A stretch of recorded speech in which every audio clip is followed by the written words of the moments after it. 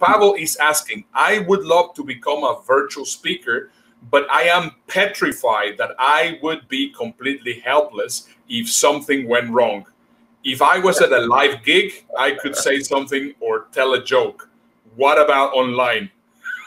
Well, I can answer that one even before we start. Things go wrong all the time. You've no idea how many times Ernesto and I have refreshed these broadcasts today to make sure that I was actually going live. The reason I'm in a hall is because the broadcast, the signal kept disappearing in different parts of my office and downstairs. So this, I mean, things do go wrong all the time. Sometimes you're brought on late. Sometimes, especially if you're working with Zoom, they don't enable your screen so you can use your PowerPoint. You got to say, can you enable it? Can you enable it? There's loads of things that go wrong. But the key to it is your ability to keep talking so you can fill in the gap with relevant, interesting material. So you should practice that as a skill. So it's very important to be able to ad lib, but also to do as much research to check that everything works up until the point. Have a fallback plan. Typically in a live gig, if your PowerPoint stops working, just make it up as it goes along. If a projector goes down, ask the audience, have you got any questions for me? Let's change the game. Let's make it more interactive. The key to it is to look like a swan. On the surface, gliding effortlessly, and below the surface, your little feet are going like that.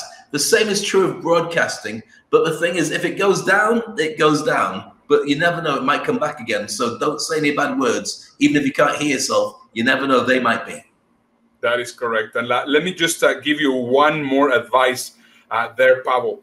One of the things that you could do the best is try to prevent rather than be sorry about what is going on. So first of all, and this is a very important thing, there's a website that is called fast.com.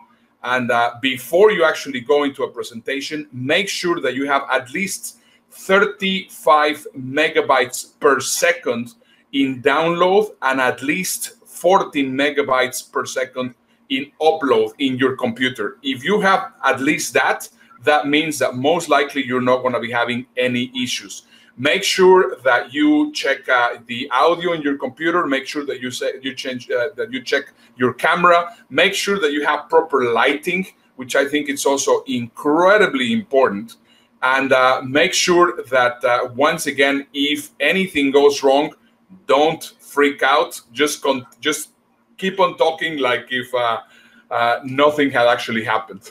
And I like one other thing as well, Ernesto. Get paid in advance. If you're getting paid after the gig and something goes wrong, they'll turn around and say, well, you know, we don't have to pay you because it didn't happen. You've still prepared for the gig. So get paid in advance. If it goes bad, you can always say, I'll do it again for you next time. That's a great point.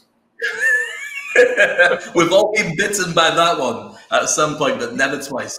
Well, I hope you enjoyed the video, and if you really enjoyed it, then make sure you watch one of these two videos afterwards. And Ernesto, why are you staring up the top of my head? Dave, your hair is actually thinning out. Well, if it is, it's about the only thing getting thin on this show. Here on this side, we have some more amazing videos for you to watch.